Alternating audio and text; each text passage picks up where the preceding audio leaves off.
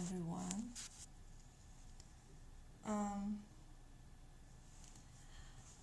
I am here to train myself in delivering another lecture for my Expressive Culture class that I am reading this semester at UT. And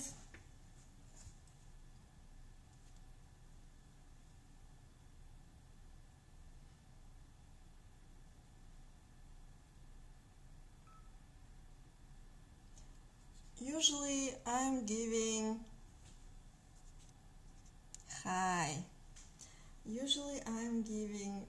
this lecture to my plush cats. Привет! And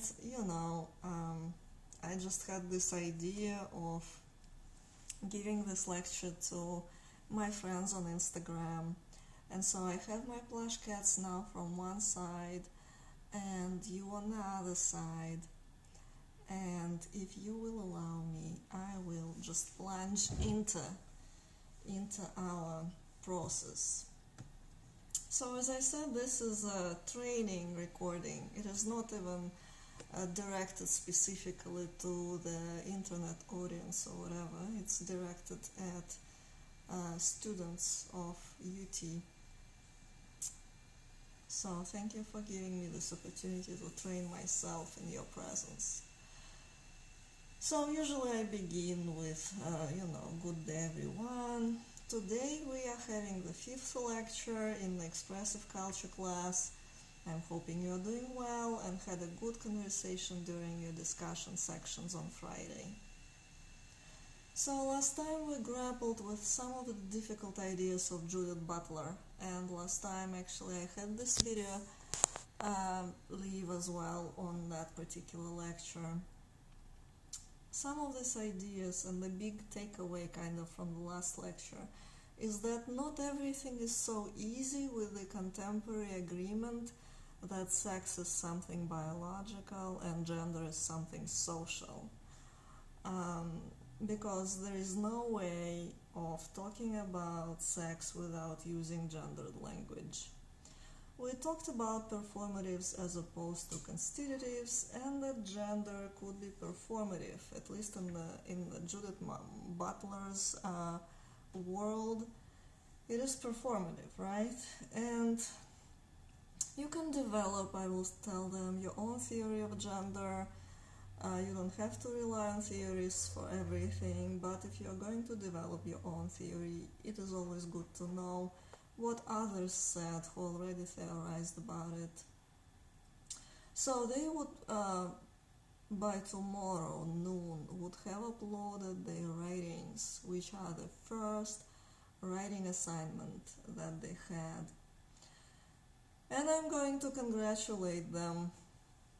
Hello! Congratulate them on accomplishing this writing.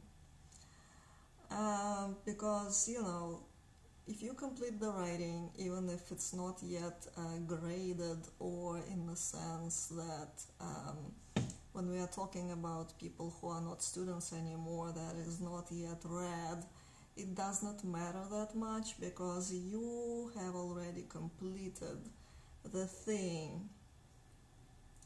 Things can always be better or worse than the actual writing that you produced, but you completed it, you met the deadline. This is what is actually important.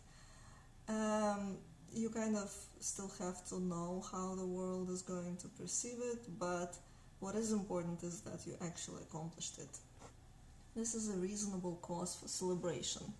Approve yourself of these little steps. They will eventually lead you to your goal. In this case, for them, it's their degree, one thing at a time. So I will explain them that as far as grading is concerned, I will not have the date next time, but I will tell them the next week when they should expect the grading exactly. Yeah. So I hope you will agree with me that your writing deserves a thoughtful evaluation, thoughtful feedback to move you further in your process. And the reason for that is that they also have the second and the third writing assignments that are built on the first one. So, I will orient them that in 4 more weeks on the 12th week, which is April 9, your second writing assignment is due.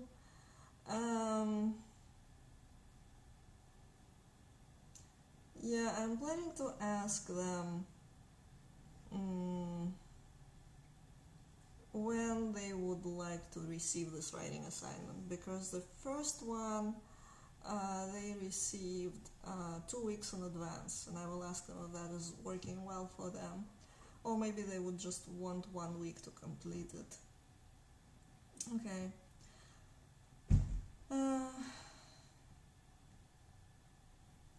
So today I will tell them we are not going to have a quiz, but instead I will ask them to fill in the form that will allow us to correct the course if needed. I will ask them to give me a short mid-semester evaluation of this course. And the questions that I created for them are as follows. First, I feel good about my first completed writing assignment. Agree, disagree. And the second question, this class is A, on a heavy side, B, on a light side, and C is about right.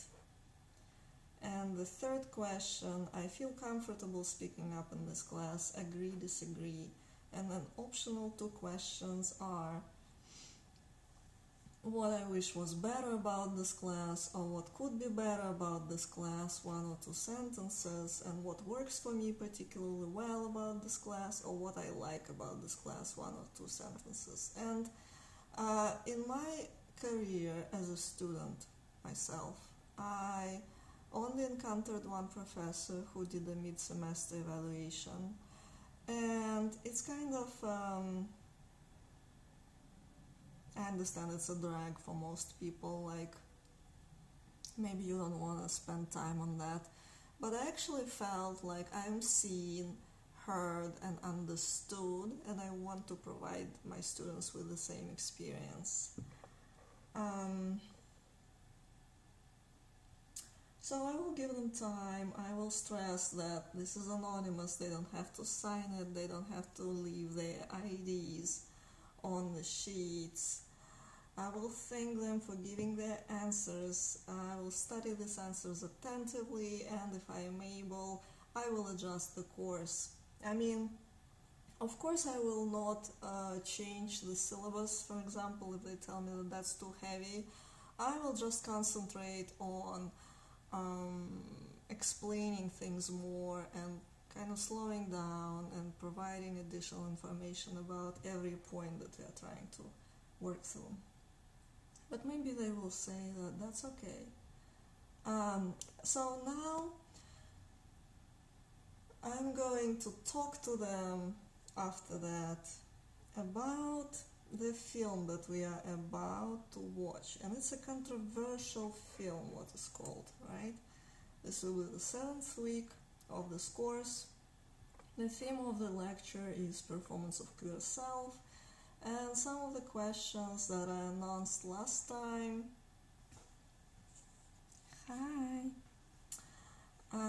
are what part of our identity is our gender, what is gender, how is gender constructed, what are the regimes under which gender proliferates, and something tied more closely to the film is how does a queer self exist in the world of compulsive heterosexuality, and what expressions does it take, and how do humans limit the totalizing power of gender in their performance of self. And in addition to gender and sex issues, we will kind of try to consider the question of sexuality today. We should think about the regimes of the compulsive heterosexuality as well as the regimes of compulsive monogamy that we were trying to do when we were reading Esther Perel, and how this regime structure the world of the gendered and sexed bodies, the way that these bodies struggle with their belonging and identity. Some people struggle more and some people struggle less. It is not always because of the intrinsic qualities of these bodies, but sometimes it's because the structures of culture are so rigid that they demand particular forms of expressions or particular forms of performance or performativity, if we are to use Butler's vocabulary. And these demands are not merely wishes, but there is an apparatus that is in existence that regulates those bodies in certain ways. The truth-making machines, as Melissa Gregg calls them, and the psychiatric practices in bullying, as Butler named them in the video that we watched last time. It is an interesting way to think about bullying, right, as a powerful regulating mechanism, the apparatus in society that is organizing the flow of subtle and harsh microaggressions and aggressions that accumulate into the atmosphere, where it's sometimes impossible for people to survive, and they resort to suicide because they do not fit for whatever reasons, including the reasons of not being gender conforming or having a sexuality that is being read as queer. Now, we will not delve too deeply into the historiography of the term queer, but you know that there is a body of scholarship on queerness. Sometimes it is a term that applies, and other times other people feel like it's a misnomer. It has its own politics to it.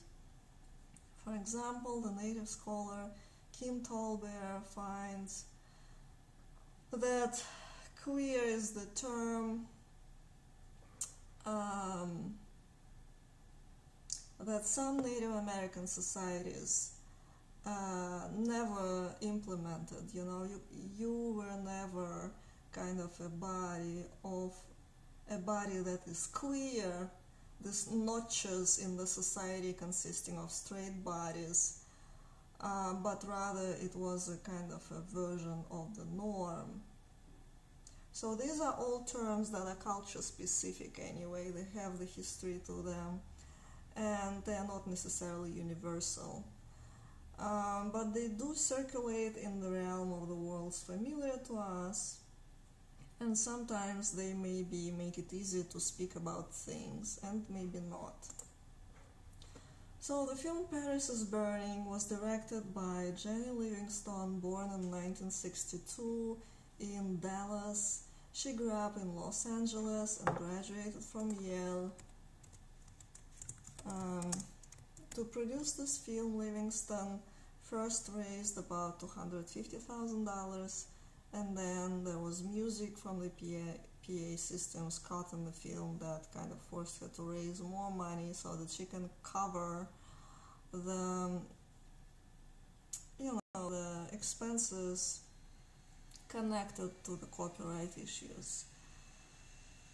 In her interview, Livingston said that the movie is about, quote, how we are all influenced by the media, how we strive to meet the demands of the media by trying to look like Vogue models or by owning a big car. And it's about survival. It's about people who have a lot of prejudices against them and who have learned to survive with it. Survive with wit, dignity, and energy. It's a little story about how we all survive. So this is what she said. You will find here parallels with the critique of the contemporary society driven by conspicuous consumption, characterized by the culture of insecurity, suspicion and technology-mediated paranoia that we encountered in the works by Alice Marwick, Melissa Gregg, and others.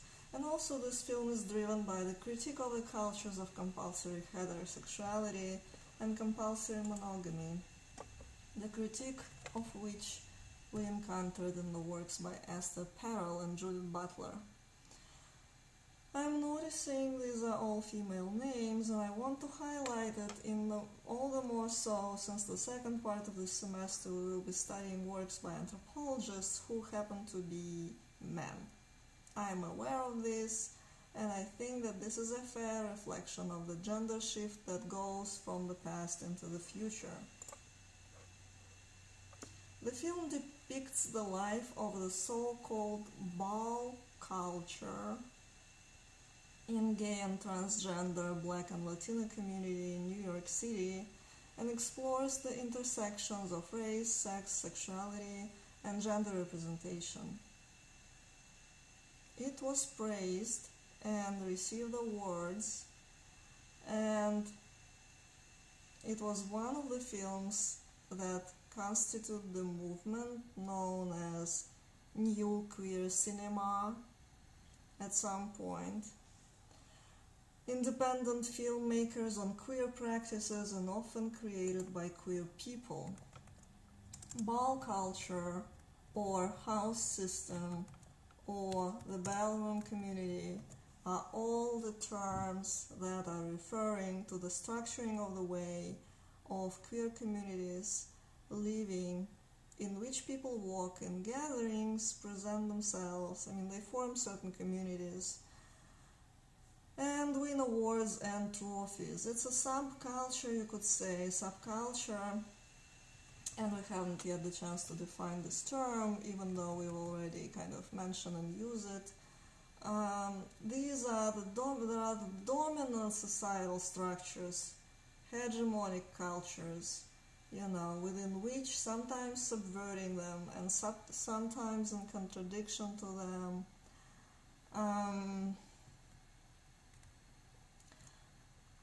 sometimes in conversation, other movements can emerge that could become subcultures or countercultures. They emerge sometimes in protest and sometimes in a kind of collaboration, with this kind of bigger discourses, if you will, right? And they're kind of engaged in playful relationships with these hegemonic structures, and these playful relationships are of different degrees of, seriousness, let's say. Sometimes these terms, subcultures and countercultures,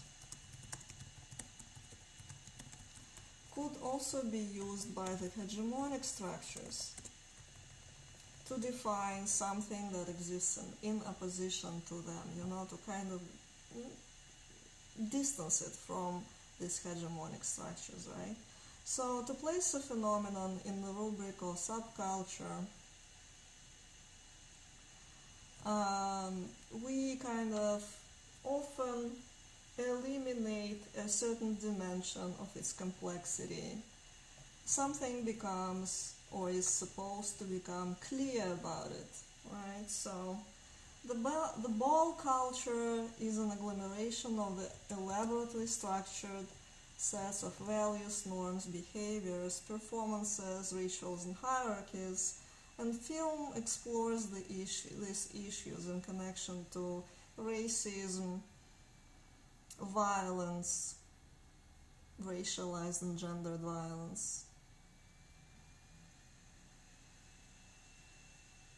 I forget how you say this word. AIDS, can you say that? The film demonstrates how the so-called houses become surrogate families for the people rejected by the families for their non-conformism. As we said already gender norms are difficult to subvert. It's difficult to resist the dictate that they place on bodies. You will see how these gender norms enact themselves over and over again in a culture that resists them. The community that is portrayed in the film is not necessarily any freer than the community that accepts the hegemonic heterosexual discourses uncritically, because of course everyone has been brought up with the same overarching dominant ideas, but it definitely reflects on these issues and struggles with them rather than taking them for granted. And in this sense, it is definitely countercultural. It offers an alternative to the existing culture, mirrors it to a degree, plays with it, rejects it, and transforms it. There is a wide variety of identities in this film, with some people fully transitioned, others receiving partial surgery, like breast implants and not vaginoplasty. Yet the third identity here is drag queens, which is the type of performers who impersonate the representatives of the female gender with exaggerated, markedly feminine features and behaviors that are perceived by performers and by the audience as feminine. Yet others in this film are gay men passing for straight men and praised for their ability to do so in daily life, and so on. So there is a great variety of self-representations, and each of them shapes the way the person is perceived by the society within and beyond the ball culture microcosm. The reason why we need to look at it and to watch it is because there is no way other than by looking at people's everydayness that we can learn to appreciate the complexity of their and our own existence in the world. And this film achieves the portrayal of everydayness in all its spectacularity and mundaneness. Now, of course, this kind of film could not be left out of critique. As you imagine, it was critiqued from multiple perspectives, including but not limited to the perspective of the conservative Christian fundamentalists, whose angle of perception, I suppose, is known to everyone here. And of course they were unhappy about it. Also, there was an argument about the money after the film was made, and one of the houses featured in the film maintained that they didn't receive a fair share of the earnings from the film. So there's kind of a lot of conflict around this film that is titled Paris is Burning. There was a critique of sex is portrayed in the film. Livingston maintained that as a queer filmmaker herself and as a woman, she was held to higher standards than too many male directors will ever face. Since her film was full of the images of queer people, she knew that she was going to attract a lot of this unhealthy attention, And she also knew that she was going to get substantial critique as to how the people are portrayed in their vulnerability.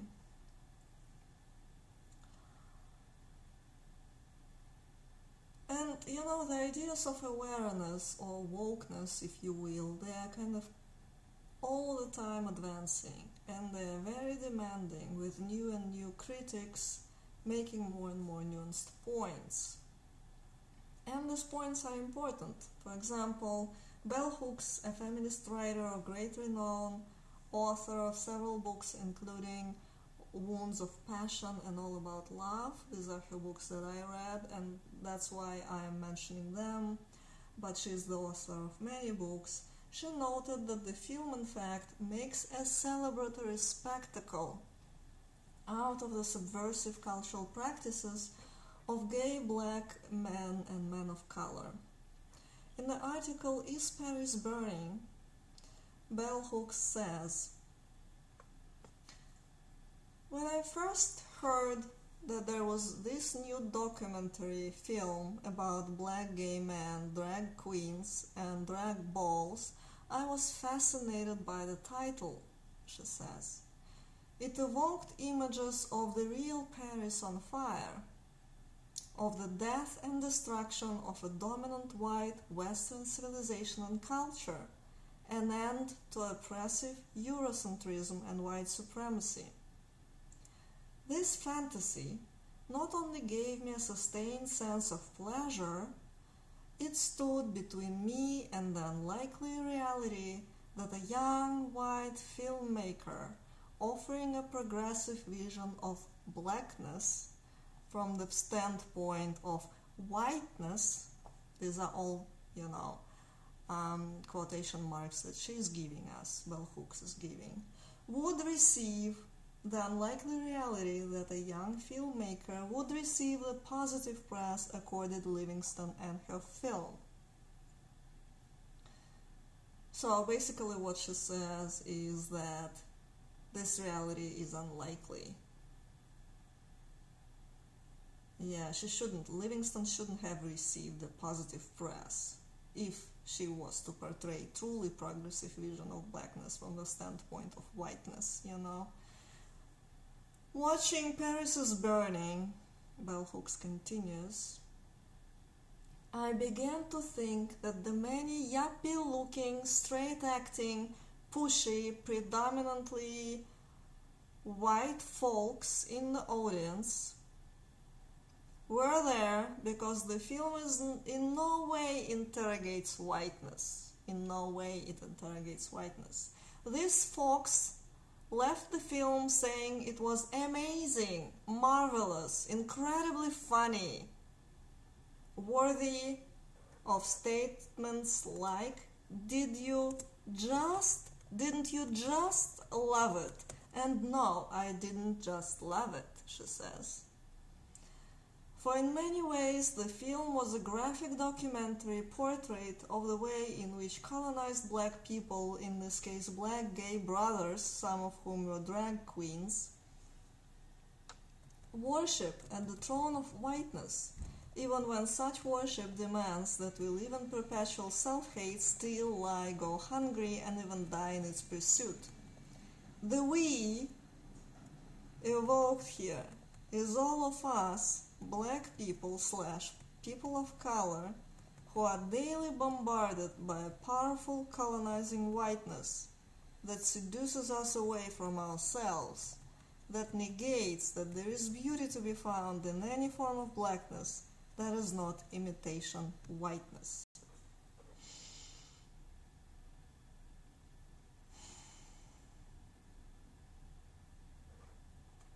If you are interested to learn more about Bell Hooks' critique, this is from her book Black Looks, Race and Representation. I want to note that I have written her name without capital letters here because this is how Bell Hooks writes her name, which is a pseudonym. Well, I will have, PowerPoints. As you see, she doesn't mince words one bit. And at the same time, you might say, well, this passage is about black gay brothers, some of whom were drag queens, as Bell Hooks says, but some of the characters in this film perhaps do not identify themselves as men. I am making this point to continue talking about gender and how elusive it could be. Again, Bell Hooks speaks from the face of all of us, black people / people of color, but this is perhaps not necessarily the same positionality. But then again, I'm not in a position to critique it. And again, I want to highlight that I find Bell Hooks' critique very important here, and I want to radically embrace it. Judith Butler writes about the film and engages with the Bell Hooks article. In Butler's book Bodies That Matter on the Discursive Limits of Sex, where sex is also in quotation marks, there is the chapter titled Gender's Burning. Like everyone liked the title of the film. Gender's Burning, Questions of Appropriation and Subversion, devoted to the film. Butler objects to bell hook's reading of the productions of gay male drag as misogynist, which is another point that bell hooks is making. So the production of gay male drag as a misogynist act, by mimicking the exaggerated female features or the features that are associated with the femininity. There is this old feminist view of this practice as inherently misogynistic, and bell hooks, according to Butler, kind of subscribes to this. And Butler says, quote, "The problem with the analysis of drag as only misogyny is, of course, that it figures male-to-female transsexuality, cross-dressing, and drag as male homosexual activities, which they are not always, and it further diagnoses male homosexuality as rooted in misogyny. The feminist analysis thus makes male homosexuality about women, and one might argue that it is extreme. This kind of analysis is in fact a colonization in reverse, a way for feminist women to make themselves into the center of male homosexual activity and thus to reinscribe the heterosexual matrix paradoxically at the heart of the radical feminist position. Such an accusation follows from the same kind of logic as those homophobic remarks that often follow upon the discovery that one is a lesbian. A lesbian is one who must have had a bad experience with men, or has not yet found the right one." So now you have a glimpse into some of the complexities that surround the film. I brought here some of the critics' perceptions for two reasons: to give you the view on these complexities and also to demonstrate to you that there is a certain field where the conversation is happening. There is a discourse surrounding the production and reading of such cultural texts as documentaries in general, and documentaries about queer or gay people or LGBTQA communities in particular. We will not untangle all the complexities and contradictions now. Here we merely scratch the surface. I encourage us to look at this film, to watch this film, with a critical perception and an open mind, and to arrive to our own conclusion. Finally, before we plunge into watching the film, let me tell you 2 words about the next week, for I will not want to ruin the impressions that you will have from the film by bringing you back into our context right away. After we watch the film, you can be free and leave. Next week is the beginning of the segment of this course titled Broadening the Horizons. Before, we had been talking about the familiar worlds and everyday practices in our culture, and now we go on into talking about cultures that are markedly not ours. And of course there is this that's a problematic division, but I feel like it's important to make it here, because the course is expressive culture, We are studying cultures here. If everything we've been talking about before was applying to our daily life, and anyone in this class could be the subject of the talk starting with the next week, we will talk about people's cultures to which we do not belong. The cultures of travestis, for example, Brazilian prostitutes. The culture of the ingot who cut heads. The Balinese entertaining themselves with cockfight, and so on. We will look at how the figure of the other emerges in our study of culture and in anthropology, and what work it does. Sometimes it's a detrimental work for our understanding of the humanity of others. We will be dealing with the questions, some of which still pertain to the issues we were working through last week's such as in what ways sex and gender are social and or biological, how is gender performed and expressed in daily life in our cultures and elsewhere, and we will also look at what are ethnographic methods and how they allow us to study culture, what does anthropologists do in the field and why, how colleagues, interlocutors, travestis construct their gender, and what does this tell us about gender in general.